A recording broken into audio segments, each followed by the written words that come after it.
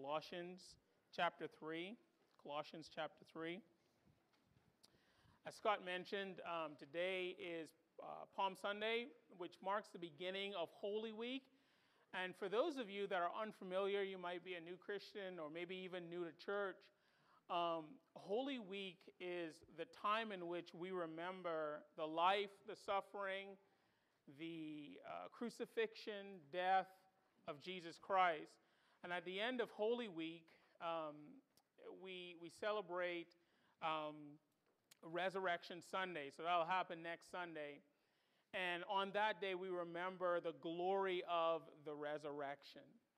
And so this week, we have several things going on. We have a Thursday service, a Friday service.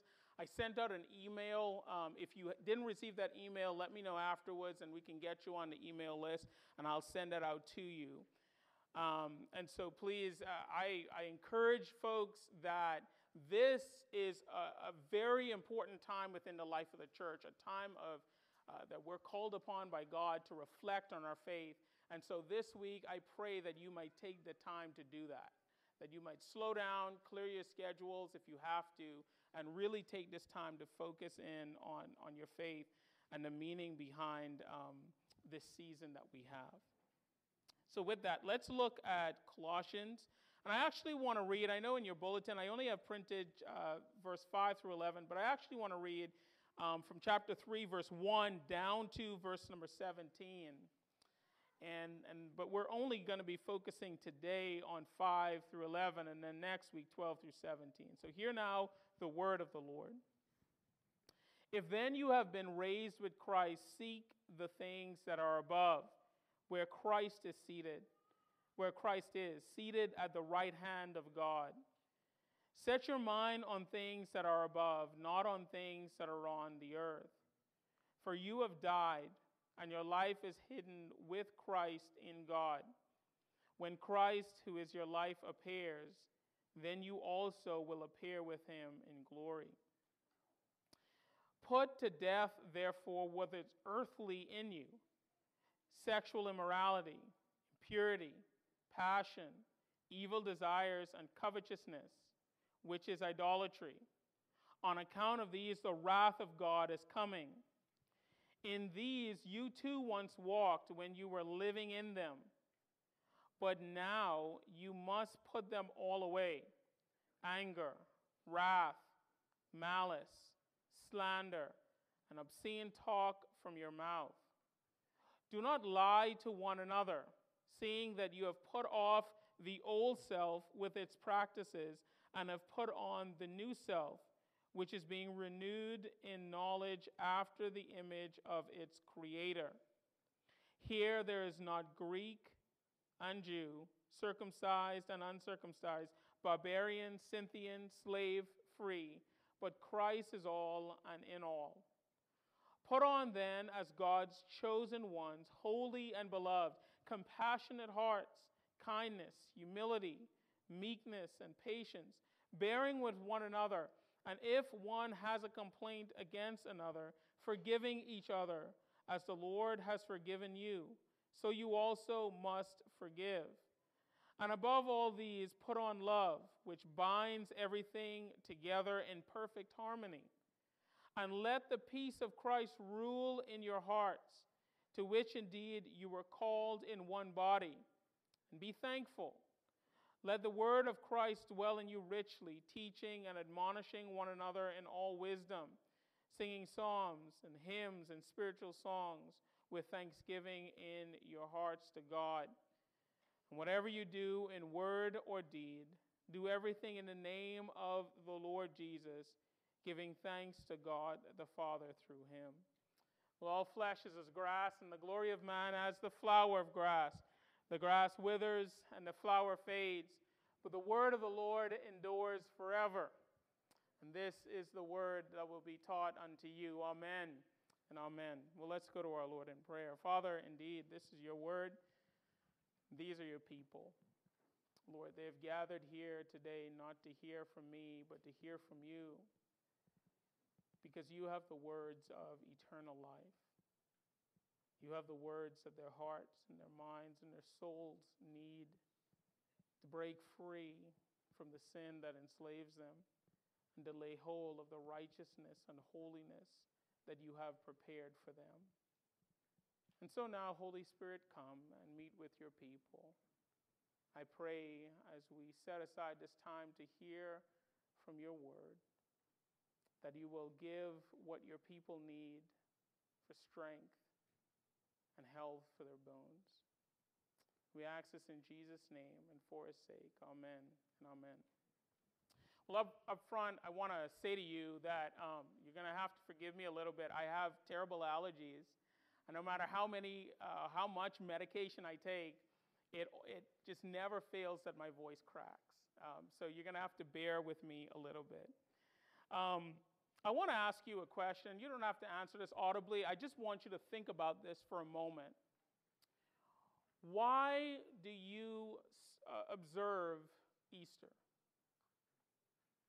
Why do you observe Easter? Why does Easter matter? I want you to think about that for a moment. When I was growing up, Easter was just a matter of tradition. I was telling someone this morning, if you lived in the Bahamas during the time that I grew up, you would buy 2 kits of fish. Does anybody know what a kit of fish is? It's like this unique thing, but a kit of fish essentially is fish. It's like a box or maybe like a sack of fish about this high. We'd get 2 of them. And we would spend all Saturday cleaning the fish. It was a disgusting affair. And as I was doing it, scaling the fish and cleaning it, and by the way, I got so good at it. I would scale all this fish, clean all this fish, wrap it all up, and as I was preparing the fish, I would ask myself the question, what does this have to do with Easter? Right? And so we would clean the fish, and then we would eat hot cross buns, which essentially were sweet rolls that we would put icing on top in the form of a cross. And then we would dress up, in our best clothes, and our mother would take us to church or send us to church. And Easter was all about that tradition. All we ate from today, which would be Palm Sunday, until Easter Sunday, was fish and hot cross buns for breakfast, lunch, and dinner. And you got kind of tired of it, and so you would stop eating. You'd fast a meal or 2, but it wasn't because you enjoyed fasting. You just got tired of eating all that fish. And we would do it different. We would fry it and stew it and boil it, and almost every way possible you could eat fish. That's how we prepared it. And I always ask the question, what does this have to do with Easter? Easter egg hunts and all that. Now look, I'm not against tradition. I think it was a good tradition because it instilled in my mind the value of the season. But the one thing that escaped me through doing all of that is this: why was I doing it? It's interesting to me, the children of Israel had the same problem. God told them to observe the Passover.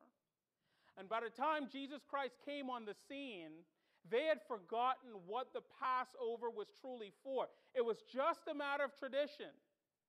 But they forgot that the Passover was meant to point to a greater reality, and that is they had been delivered by the mighty hand of God from the death angel, and that his grace and mercy was bestowed upon them, and they were a favored covenantal people, and for that reason, they ought to be committed to God and his word.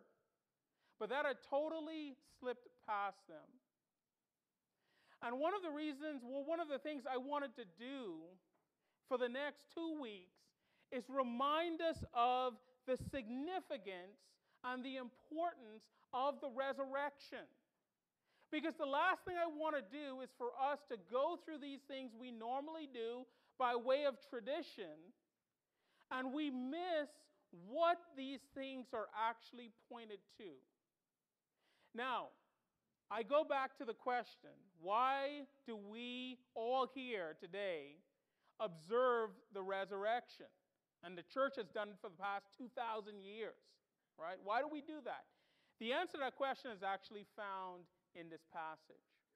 Notice what Paul says in chapter 3 and verse number 1 through 4. He says, "If then you have been raised with Christ, seek the things that are above, where Christ is seated at the right hand of God. Set your mind on things that are above, not on things that are on the earth. For you have died, and your life is hidden with Christ in God. When Christ, who is your life, appears, then you will also appear with him in glory." What is the point that Paul is making here? Follow Paul's logic, because this is important. This is the reason why we observe Easter. Paul says that if Christ indeed has risen from the dead, and you believe and trust in him, then you are raised with Christ. And as a result of being raised with Christ, you now have a new life in him. That your life now belongs to Christ. In essence, Paul is saying this: the resurrection of Jesus Christ points to the reality that of what we're truly saved from and what we are called to. What we are saved from and what we are called to. A.W. Tozer, in his book, The Crucified Life, explains it this way. He says, the battle cry of the early church was, "He is risen."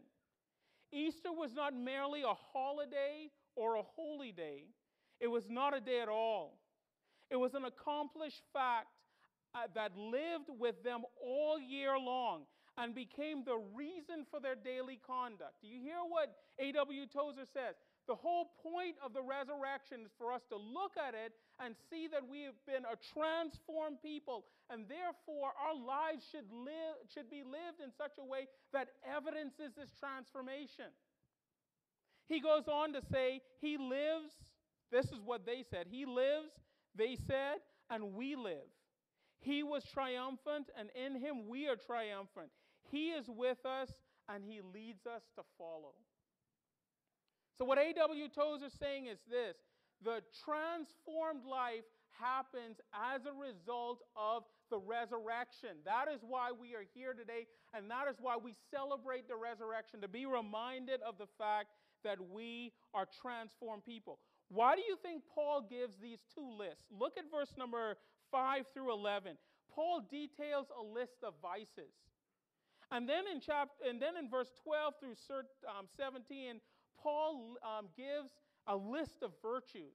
And what is the point of that? Paul does this often. You could look in several of his books, and he gives a list of vices and a list of virtues. Why do you think that's the case? It's because Paul wants us to see what life outside of Christ looks like and what life inside of Christ looks like. That's the point of these lists of vice and virtues, to remind us of what Christ has delivered us from, but also what Christ has called us to. And what I want to do for just a brief point in time is look at those things, particularly from verse number 5 through 11. I want us to look at what Jesus Christ has delivered us from, and at the same time, what Christ has called us to. First of all, what Christ has delivered us from. Notice with me verse 5 through 11, and pay attention to verse number 7 in particular. After giving a list of vices, he says sexual immorality, passion, evil desires, covetousness. Paul says in verse number 7, in these you too once walked when you were living in them. Now, what is Paul doing here? Why does Paul call to mind their sinful past? For this one reason: testimony. Testimony. You know, we've seen people stand up today and give testimony. Do you know testimony is powerful? For these people, they experience sin. And they see what life outside of Christ looks like. And now they see what life inside Christ looks like. And I want to tell you today, only the Christian can have this perspective.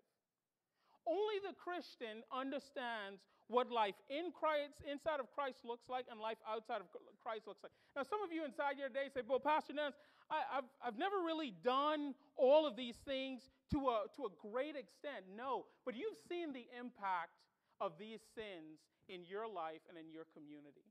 You have.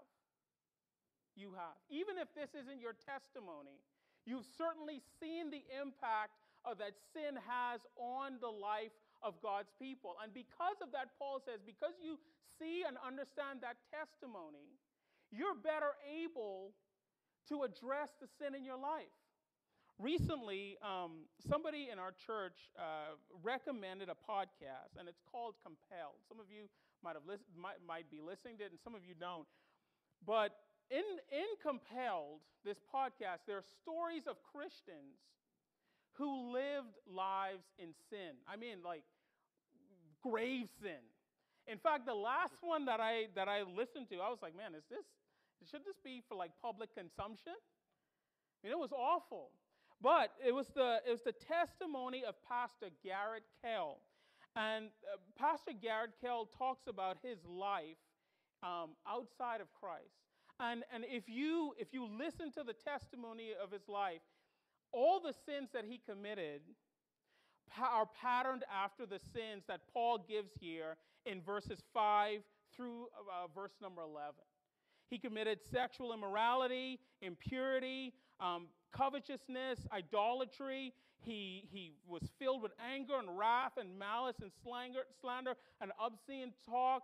He lied consistently. I mean, his life was just patterned after this. And after he gave his testimony, here's something that he said that caught my attention. He said, looking back, I see now how I hurt so many people with my behavior and my lifestyle. Now pause for a moment. You might be asking the question, wait a minute, before he became a Christian, didn't he realize what he did? And the point there is absolutely he did. In fact, he was recalling several instances. One instance is that he got a young lady pregnant, and the young lady said, hey, I think we should get married. And he said, I don't want to marry you. And so he paid for the young lady to get an abortion. And right after that, he dumped the young lady. Next, there was the story of him doing drugs and him getting people who were with him to do drugs. And he saw the impact that drugs had on them, and how they destroyed their lives. And next, he tells of another story about how he consistently lied to his parents about his lifestyle. And he goes on and on and on. And he says, even when I was doing those things, I knew those things were wrong. As an unbeliever, he knew those things were wrong. But he said he didn't have the power to stop doing those things. Why didn't he have the power to stop doing those things? This passage tells us why. First of all, the reason why, even as an unbeliever, even though he saw the destructive power of those things, he didn't understand the significance of his sin, and therefore, he didn't have the ability to get out of his sin. What changed for him? First of all, notice that his conversion to Christianity made the difference. Look at verse number 9 and 10. Paul says, do not lie to one another, seeing that you have put off the old self and its practices, and have put on the new self, which is being renewed in knowledge after the image of its creator. That's the language of conversion. Paul says that when you are converted to Christ, you get the knowledge that is after the image of its creator, meaning simply this: you have the knowledge now of the significance of your sin and what it does to others. That's so important. Remember, the Pharisees were good people. I had a professor in college said he would want a Pharisee as a neighbor. I said, what are you talking about? He said, because they always kept the rules. The Pharisee would always mow their lawn. A Pharisee would never park on the side of the road to obscure traffic. A Pharisee would always obey all the laws, right? That's what Pharisees did. That's what Pharisees did. He said, of course I would want a Pharisee as a neighbor, because they were good people. They always followed the rules. They always paid their bills on time. They always did what they're supposed to. But what was the problem with the Pharisees? They didn't have the knowledge they weren't renewed in the knowledge after the image of their Creator. That's the problem with the Pharisees, and that's the problem with the unconverted. Of course, they could see the depths of sins and the destructiveness of sin. Of course, they can do all the right things. But the difference between us who are converted is now we are being renewed in the knowledge after the image of our Creator, meaning we understand the impact of sin. And that makes all the difference. Something else that we as believers understand is we understand the judgment of God. Notice in verse number 6, Paul says, as a result of these sins, on account of these things, he says, the wrath of God is coming. Now, again, this is talking about future wrath, that unless you repent and turn to Christ, the wrath of God will come on you. But there is a sense in which the wrath of God is on unbelievers now. You might say, Pastor Dennis, how is that the case? Because an unbeliever cannot see the destructiveness of their sin. One of the things that Pastor Krell talked about over and over again in his testimony is this, that while he was doing all of those sinful things, he didn't fully understand how his behavior impacted all the people around him. That every time he did drugs, every time he slept with a young lady, every time he lied to his parents, he didn't understand the cost of that. He didn't understand how that behavior incurred the judgment of God, and he was blind to that sinful behavior. One of the worst things in the world for a human being is when they are blind to their own sin, because it leads to irreparable harm. I remember as a kid, in my neighborhood, there was a crack house. It was about 2 corners down from me. And here's the interesting thing. It didn't start off as a crack house. You know, when they were building the house, it wasn't like the architect said, you know what, I'm drawing this up, and on top he wrote crack house. And then they went to the bank and they said, hey, we want to borrow $150,000. The bank said, what is it for? Oh, it's for a crack house. State-of-the-art crack house, by the way. Now, I don't mean to make light of that, but here's what I want to point out that's so important. That house didn't start as a crack house. In fact, I remember the lady that lived in that house. The lady that lived in that house was a godly lady who loved the Lord. But she had a son who was a drug addict, and when she died, her son took over that house. And in the space of a year and a half, it was just so surprising to me. In the space of a year and a half, that house went from being a beautiful residential home to a crack house. But it was gradual. He stopped mowing the lawn.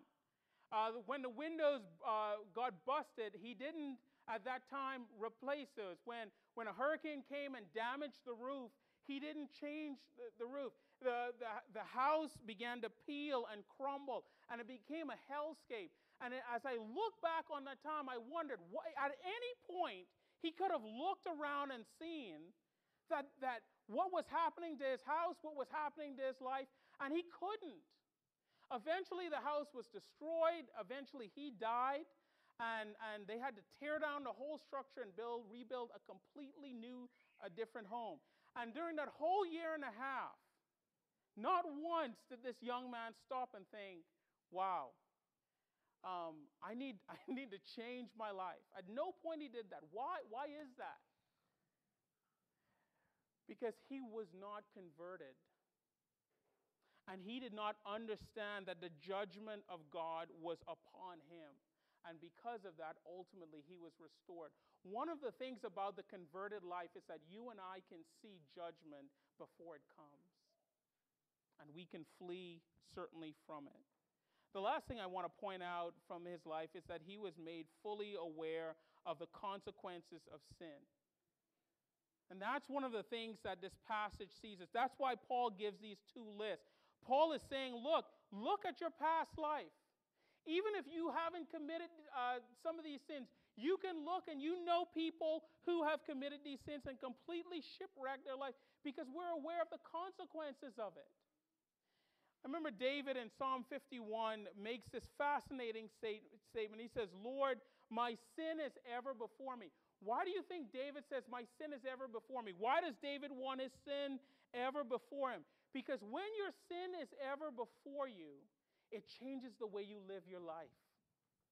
When your sin is ever before you, it helps you to see the goodness of God in providing Christ. When your sin is ever before you, it helps you to see how you truly need to repent and walk in humility. When your sin is ever before you, you're earnestly able to fight sin. When your sin is ever before you, more than anything else, you appreciate grace. You appreciate grace. That's the power of what's happening here. And Paul says, for you and I that have been redeemed by Christ, we have the ability to see these sins, to see the destructiveness of these sins, and walk away from them. Because we know ultimately what will happen. Now, point number 2. Notice that being raised with Christ gives us the power to overcome sin. Notice what Paul says here. Put to death, therefore, what is earthly in you. Now, that phrase, what is earthly within you, is talking about the sin that seeks to destroy us. Paul says, put that to death. Now, I was around a table last night, and I was going through this passage with my family, and I asked, hey, what does it mean to put something to death? Now, here's something I want to tell you. You never ask that to 4 kids from age 12 to 5. Because the answers that you get will frighten you, okay? The answers that you get will absolutely frighten you. After I let them ask a few questions, I was like, man, these kids are dangerous, you know? I didn't know I was raising killers, okay? I didn't get the answers that I want, but finally somebody spoke up and somebody said, oh, you deprive it of air, right? You deprive it of air. How do you kill sin? Because Paul says, put to death, therefore, what is earthly. How do you do it? You deprive it of life. What gives it life? Now, you might be asking yourself the question, well, Pastor Dennis, what gives sin life? What is it that gives sin life? There are 4 things that give sin life. And don't ever forget these, because this is true universally.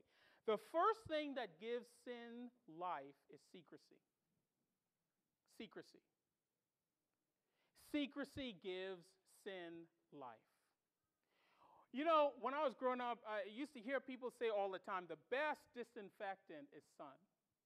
When I was growing up, we didn't have washing machines, and so my mother would wash all of our clothes by hand, and she would hang it up on a clothesline.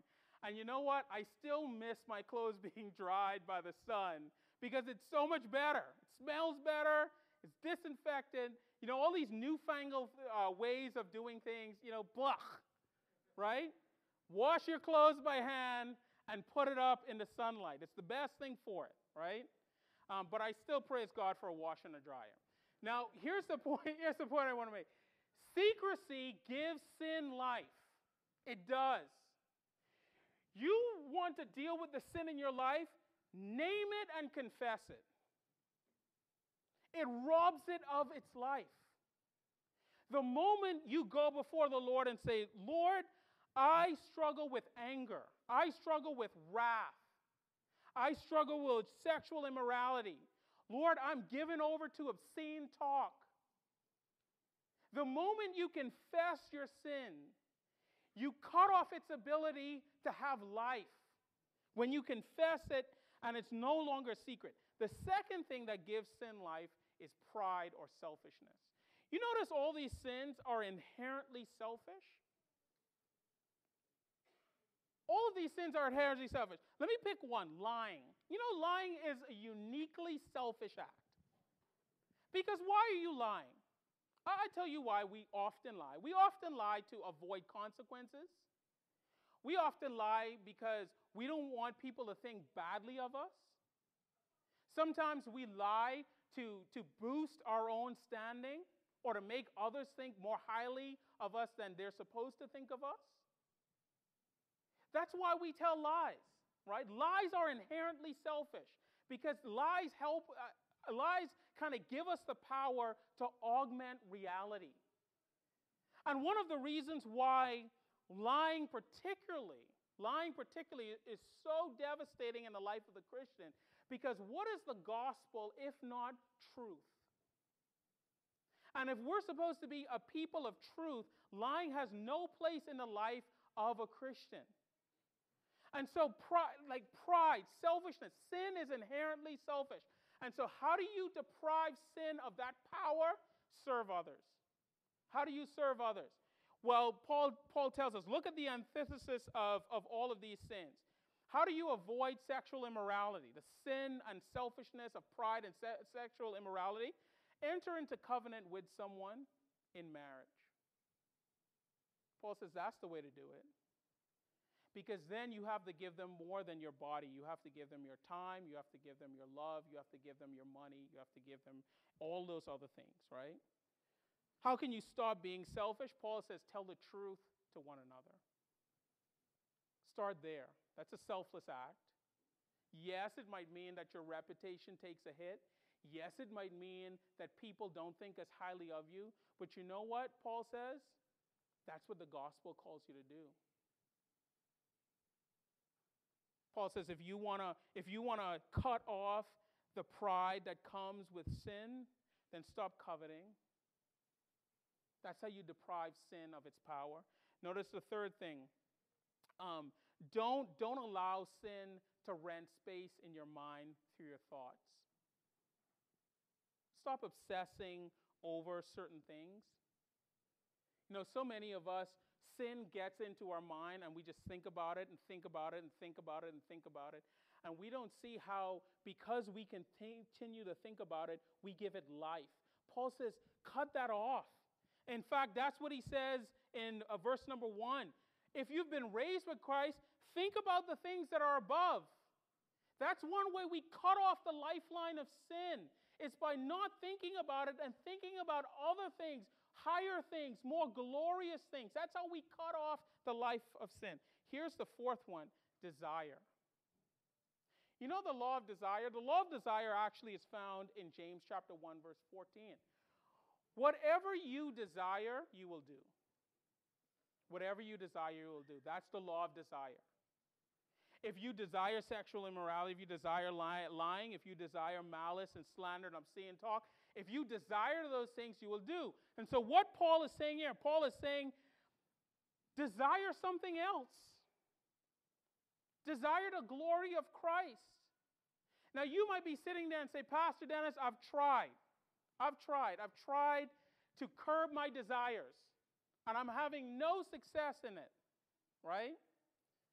Now let me say this, as a Christian, the Word of God tells us that we, through the power of the Holy Spirit, if we could desire to do something, we could desire not to do something. That's what Paul says in 1 Corinthians chapter 6, right? What does Paul say in 1 Corinthians chapter 6? I believe it's chapter 6. It might be chapter 5. But Paul says this.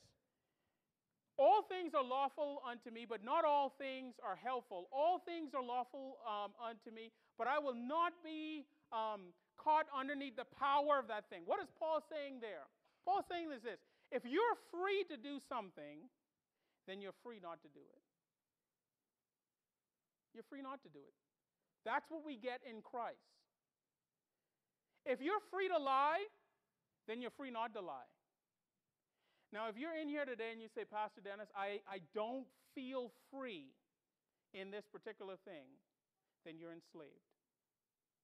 And you need to plead for the power of the Holy Spirit to break you of that sin. But as a Christian, one of the glorious realities of our salvation is that we've been given the power of the Holy Spirit, meaning this: if you have the power to do something, you have the power to stop doing it because you've been set free by the blood of the Lamb. Now, what's the big takeaway?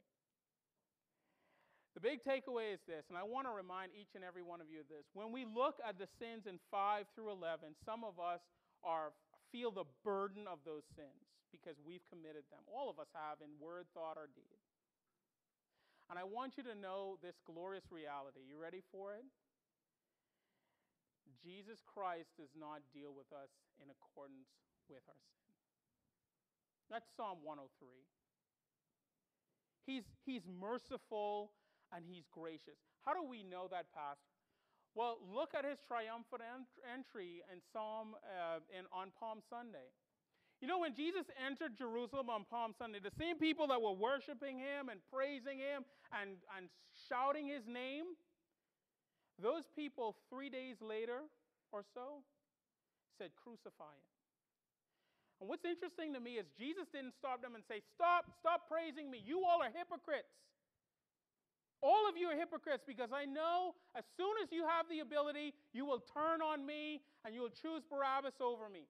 Jesus never said that. Why? Because he never deals with us in accordance with our sin. The glory of the gospel is that even though Christ knows our sin and he knows how sinful we are, both in word, thought, and deed, he still loves us. And he still provides salvation for us. And he still says, if you confess your sins, I will be faithful and just to forgive you of your sin and cleanse you of all unrighteousness. That's the beauty of Holy Week. We are reminded of the grace of God. Yes, we're reminded of our sin, but even more important than that, you are reminded of the grace and power of God to transform us. All of these sins that are mentioned in 5 through 11, lying and sexual immorality and slander, all of those sins were imputed to Jesus Christ. For what purpose? So that he can take those sins and give us his righteousness. He gives you his righteousness. So that you don't have to walk in these sins anymore. You now have the power to walk in newness of life. And that's what we're going to talk about next week, verse 12 through 17. What does the redeemed community look like? Well, it looks like that. Looks like that. Father, we thank you so much of the power of the cross, and we are reminded of that power based on this passage. Lord, I'm so thankful for the candor of your word. Paul doesn't mince words. He doesn't use euphemisms. He's very clear on what we've been saved from and what we've been called to. Help the knowledge of our faith and the knowledge of what Christ has done for us to live as the redeemed humanity. Bless us now in Jesus' name. Amen and amen.